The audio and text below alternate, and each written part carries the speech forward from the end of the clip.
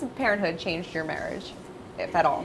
For the better. Yeah. For the better. For us, anyway. Yeah, a lot. It's changed me completely as a person. Yeah. The way I view life, the way I view people, the way I view Ryan, the way I view my parents. Complete, profound, aha, oh my God, this is what life is all about, and that's the purpose of life.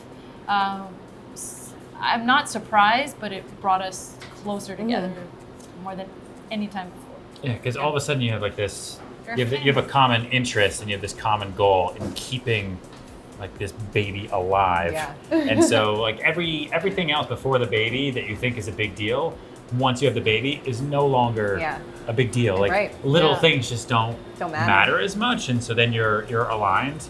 Her mom lives with us. We moved her here from Athens. I will say that is a huge help. Yes. Anyone who could have an in-law move in with you, like, just do it. Well, that's if your in-laws love. Okay, if they're crazy, don't do it. So But my they're mom good, do it. loves Ryan and always takes his side all the time. So It's the best. that's why he loves having my mom. Yeah, definitely.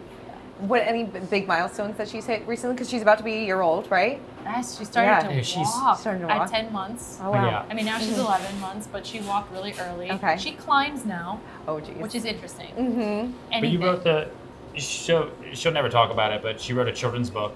That'll be one of the first children's books about the IVF process as a as like a metaphor. So everything, like as she goes through like the cactus field, is to show the baby like that's the needles and all that, and like all the people who helped kind of down like the yellow brick road. So that'll come out at the end of March. That's great. But that's super cool. I think that's awesome because a lot of people don't talk about the IVF process, and I know that you're being really open and honest on your YouTube series as well. It creates. You're not gonna want me to say this, but IVF creates super babies. Really, because there's like 15 doctors that get together in a room. They pick the best egg and the best sperm, and they put it together, and then we've got this crazy little super baby who knows how to dance, walk at 10 months. She was doing algebra the other day, and like everyone else has these normal babies that they made when they were drunk. We have this, like, we basically have like mini Arnold Schwarzenegger over here that was made in a lab, and I'm totally okay with it. And now I'm nervous about like the next ones. If they happen naturally. But feel bad for them because they're going to be like, Zena's so much better, and be like, I know, we made her.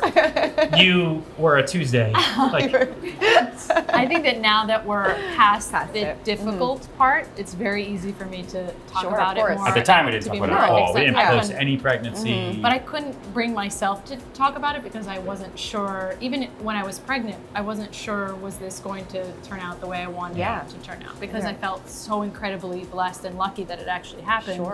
That I was so nervous to even say anything. And now, I guess with the book coming out, the children's book, I feel more open.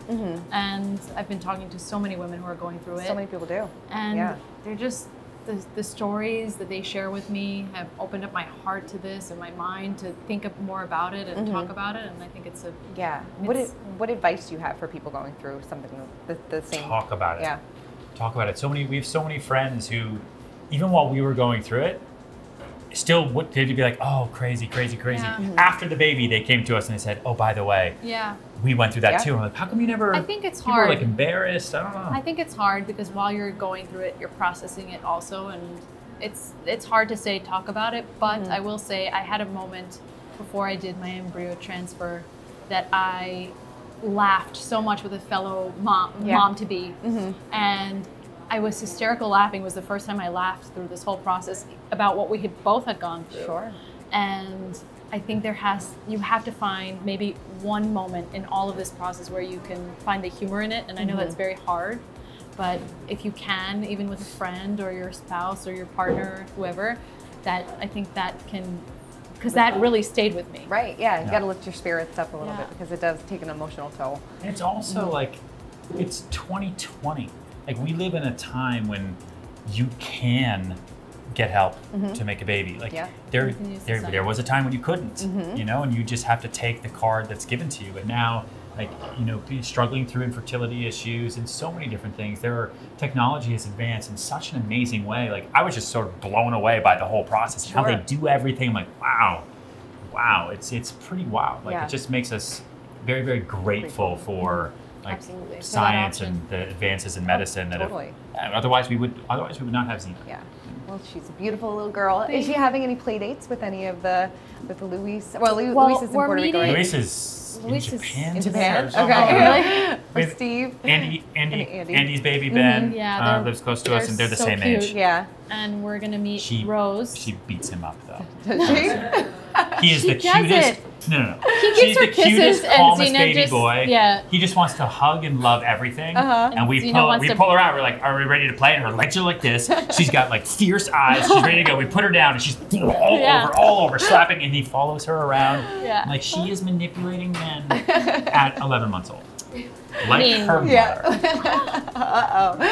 She's got a little baby crush already. Yes, they're so cute together because of the same height and the same age. But we're going to meet baby Rose. I'm so excited. Yeah, Steve's baby and Lisa's baby. I'm so excited about it. She's a little bit younger though.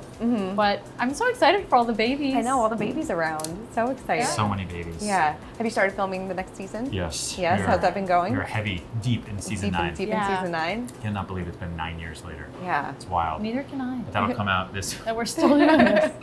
I'm pretty sure I told her when we first met. Yep. The show's gonna last another year. Don't worry about it. It's like, don't worry, the show's not gonna last that long. Right. I said, okay, fine. And here we are. And here we are. Yeah. Season 9. Season 9. And Xena's on it. Oh, that's exciting. And my mom is on it. Mom's on it. Your whole family's on it. Whole family. The family affair. Yes. Big Greek family. Is Frederick going to be on as much? I don't know. I think so. I don't know. The show wouldn't be the same without him either way. So. Yeah. Do you get to see him or talk to him a lot? The what? No. You disagree? Not really.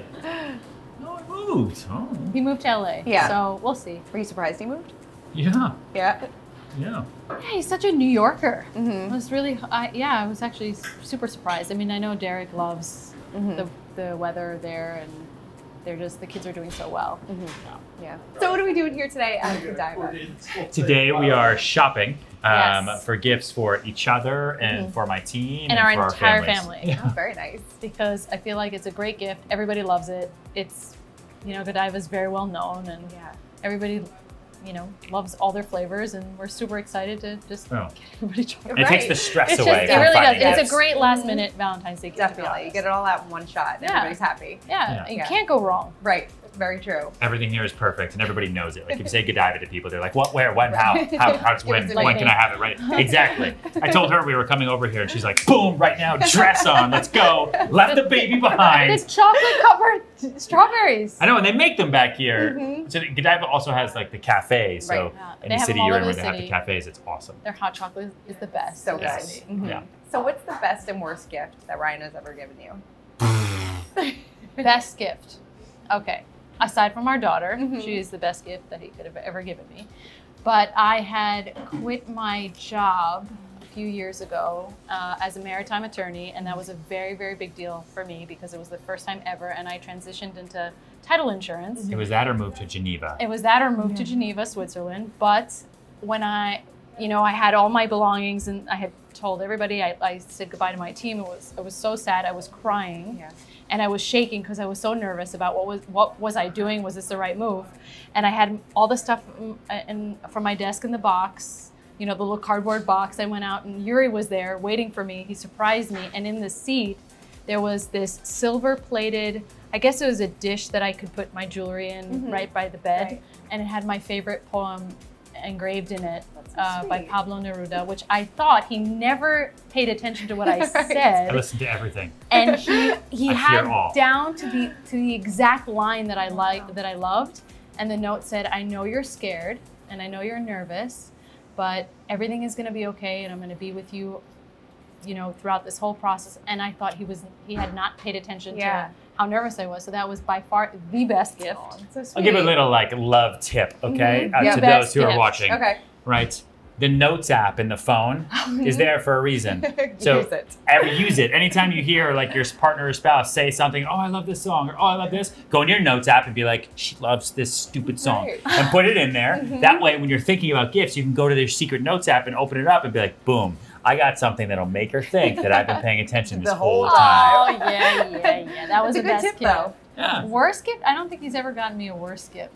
I have to be honest. I don't even remember. I mean, aside from forgetting to give me a gift. When have I ever forgotten to give you a gift? I don't know. Maybe a push present? You want to talk about this right now? Maybe you forgot that? We didn't forget it. There's a massive house in Brooklyn being built right now for all the future pushes. Right. No worse gift. No worse gift. But any gift I get Ryan, he always stashes away somewhere. No, you got me Xena. I've yet to stash her anywhere, except for wherever she is right now. I forgot. We don't know. We don't know where she is. She was not invited.